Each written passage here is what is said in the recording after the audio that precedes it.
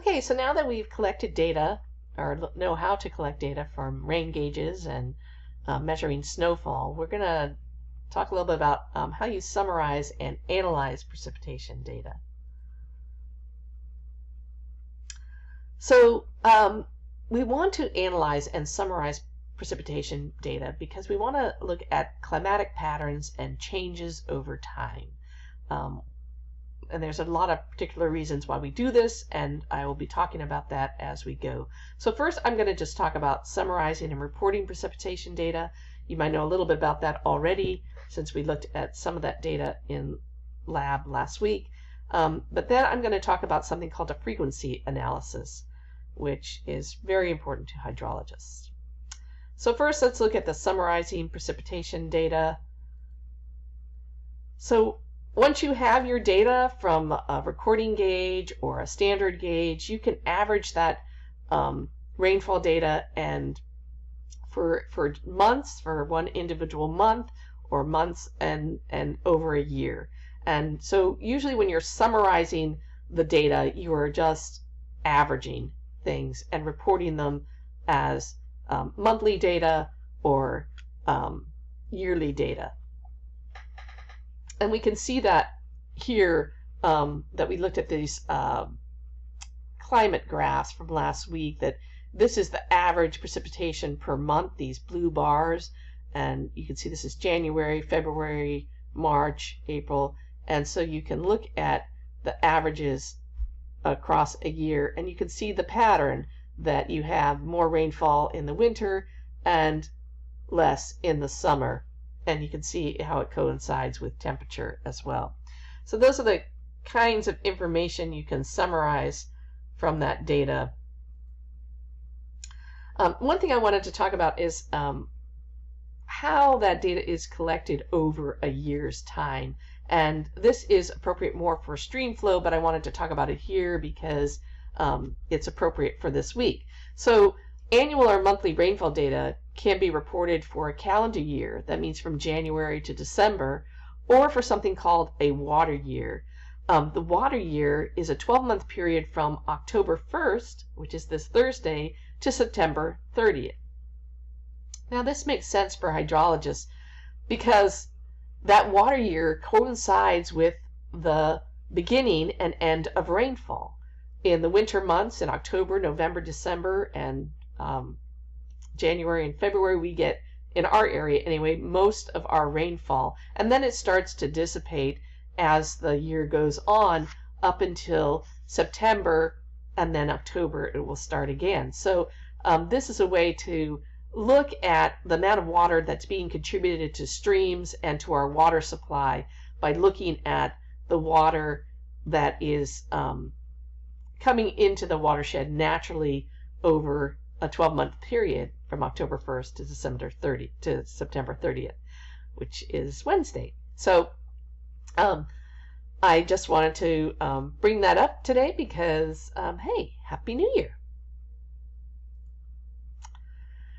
Now we're going to look at, instead of just summarizing things and averaging things, we're going to analyze precipitation data using something called a frequency analysis. When you have precipitation that's been measured over long periods, daily, monthly, yearly, but over years, you've got thousands of days of data over 10 years. This can be analyzed for, again, looking at patterns of the amount, the duration, and intensity of certain rainfall events. And hydrologists use this information to understand when or a severe event, well, not so much when, but how often severe events occur and the probability that they are going to occur from year to year. And that's important because, well, we can use this long-term precipitation data that gives us the amount, duration, intensity. We can use it to get a probability of occurrence and a return interval. I didn't include that here, in something called a frequency analysis. By doing a frequency analysis, we can get an idea of how often severe events occur. And so, again, I was about to talk about this, but why do they do that? No, darn it. Let me keep going with this, the frequency analysis. Now, I am talking about a precipitation frequency analysis. And this is the evaluation of precipitation data to estimate how frequently events of a certain magnitude will occur. This is the definition that I'll want you to know about frequency analysis. Now, I qualify this as a precipitation frequency analysis because we can also do frequency analysis for flooding and stream flow, and so those are done in the same way, but right now we're just talking about precipitation and that using that precipitation for these frequency analysis. Now let me talk about why would we do a frequency analysis? Because it informs watershed managers about when huge flood events are going to occur, when you're going to get a intense amount of rainfall in your area, when you're going to have a high amount of rainfall in your area, because you want to plan for that. You want to plan so that roads don't fall out or deteriorate, that infrastructure, any other kind of infrastructure, buildings or any kind of industry that's out there, or if you've done some kind of land management clearing, you want to know for agriculture how much rain's going to fall and when you need to be prepared for an extreme event that might wash away your crop. Or if you've done some clear cutting or cutting in your forest, is that clear cut, is it going to withstand a high storm event? So those are just a few things you might want to consider as a watershed manager. So you want to plan for these high water flows. You want to plan for high amounts of water so you can manage all the resources in your watershed effectively. Before I talk or give you an example, I'm going to give you an example of a frequency analysis. I want to talk about the terminology that we're using here. Amount, when I talk about amount, that means the vertical depth of rainfall. That's what you get from your rain gauge. The duration, you're going to get that from your recording rain gauges, right? The amount of time. You can find rainfall over time by using the more sophisticated recording rain gauges. So the duration is the length of time of a rainfall event, a storm or the amount of rainfall. The intensity is the amount of rainfall divided by that duration or over the time. And so you can have rain events that are going to be of different intensity. So those three things are used in a frequency analysis. And then by analyzing those things, we can come up with a return interval. That's the time between events of equal or greater magnitude. So say you had an event and you want to know what's the return interval for something like this to happen that's going to exceed that amount of precipitation or that intensity or equal that intensity. And then another thing you look at is the probability of exceedance, or this is what comes from the analysis. And this is the probability that a certain magnitude event will be equaled or exceeded. What's the probability of my getting even more rainfall in the future or equal amounts of rainfall from a storm? So those are the definitions we'll use, and then we're going to now look at an example, and we'll use those terminologies in this example. And I'm going to show you a website where you can find this information. So this example is a local example. This happened last September, where there was a large amount of rainfall that fell around Humboldt Bay, and in particular, 2 inches of rainfall fell in and around Arcata, and that fell within 1 hour. And it caused extensive damage at Humboldt State University, where you had rain coming through the ceiling, as you can see here, and there was flooding all over Arcata and in other places around Humboldt Bay. So this is a big event because there was a lot of rainfall and it came in a short amount of time. consider. The amount of rainfall, so if we're looking at our terminology now, the amount of rainfall was 2 inches and the duration was 1 hour. So our intensity was 2 inches per hour. And the reason we had this event was because of a cold front. This is a review of what we talked about last week, where we had cold air coming in and advancing on warm air. And remember, these cold fronts can produce high amounts of rainfall in short periods of time and produce huge thunder clouds and thunderstorms. So that's what happened. So that we had the large mass of cold air advancing on warm air, and it produced a lot of rainfall. And this blue line here is our cold front coming in, and this is our warm front. So that is what happened. And now we're going to put ourselves in the role of hydrologists. So we know this event happened, but we want to consider how often does this rainfall intensity occur? In other words, what is the return interval?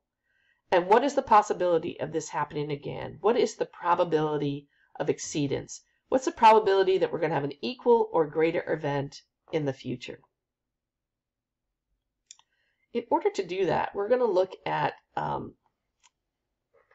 precipitation frequency data, or a server that the National Oceanic Atmospheric Association has.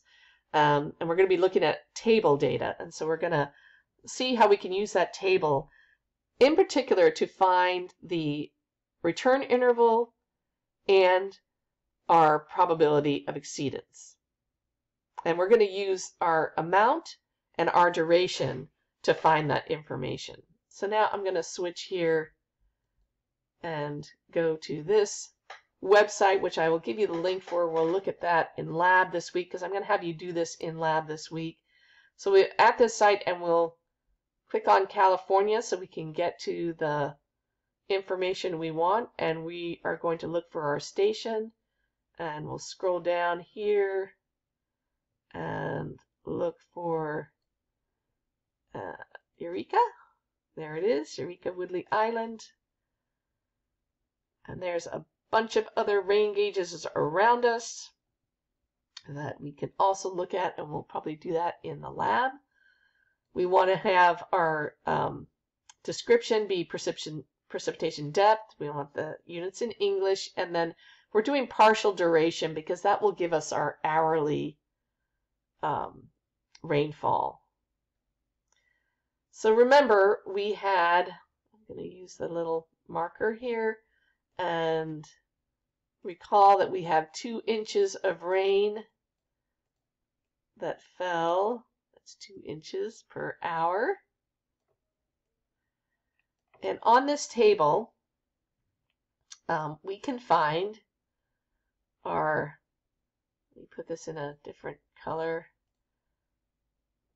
our duration over here, which we will look at now. So our duration is 1 hour, and we are down here is 60 minutes. That's 1 hour. So we can look down here and go to 60 minutes. And our amount, and remember, we're going to be looking for the return interval. So this is the first thing we go to is our duration. But let me just show you where the return intervals are on this table. Return interval is up here. It's the average recurrence interval, and that's our return interval. And then we have our amount. So we're going to be looking for the return interval by using our duration and our amount. So I have our duration here at 60 minutes. Each of the numbers in these cells here is the amount of precipitation you would find at each one of these return intervals, which are in years. And so we're going to look for a number that's closest to 2, because there is so much data here that there's a range of rainfall depth, And so if our number 2 falls within that range, then we're good. So I'm looking here at 1.95, which is closest to 2, and the range is 1.43 to 2.71, so I know my 2 is within that range. And so to find my return interval, first I went over here and looked at where my amount was. I went to duration and then amount, and now I can go up here, and there is my return interval, which is 500 years. Remember, these are all in years. So if there was much less rain falling, it would have been 1 year, more, and that's per hour. So our 2 inches per hour is a 500-year event. And let's go back and see how we can use that information to find our probability of exceedance. So let's go here. And so from that precipitation frequency server, we looked at a storm that produced 2 inches of rain in an hour, and we found out that the return interval was 500 years. Now, to figure out the probability of exceedance, it's just the reciprocal, or 1, divided by that return interval. So we had 500 years, so I just put P here as our probability, equals 1 over 500, equals 0.002, and you multiply that by 100 to get your percent. And you can report it as this number as, make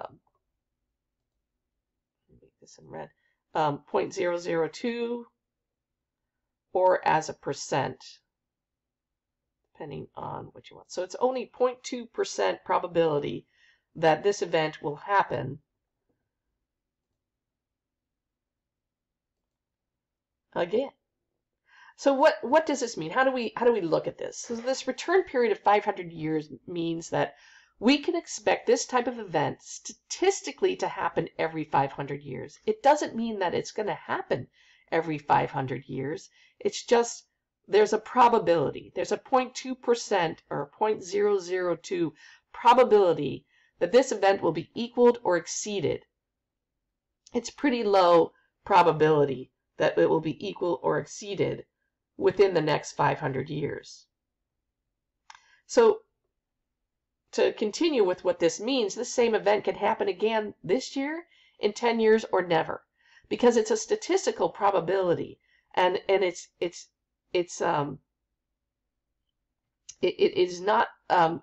not likely, and it's a low amount, but it could happen again. It doesn't mean that once you have a 500-year event, you're not going to see that event again for another 500 years. It's really talking about more of the probability of that event happening. So that return interval and the probability of exceedance can be used to estimate the likelihood of an event, but it can't predict when that event will happen. So to summarize our discussion of frequency analysis, a precipitation frequency analysis is used to predict the likelihood the recurrence of a precipitation event of a certain magnitude. And our example, we used 2 inches per hour, which is a lot of rain to fall in 1 hour. And so that was a high magnitude event, and we were looking at what was the likelihood that would occur again. And the information we use in a frequency analysis is the amount, duration, and intensity of the event. And so for our analysis, we didn't punch the numbers. If we were punching the numbers, we would have been looking at years and years of data. We would have ranked that data and done other statistical analysis with it, but instead we just used the precipitation table, or the precipitation frequency server and the table that they produced there. And from that table, we got the return interval, and we can calculate from that return interval the probability of occurrence. And I showed you how that can be determined. The return interval is going to be the number of years between that high intensity or event. The probability of exceedance is the percent probability the event will be equaled or exceeded. And the probability of exceedance is found by dividing the return interval into 1 or taking the reciprocal.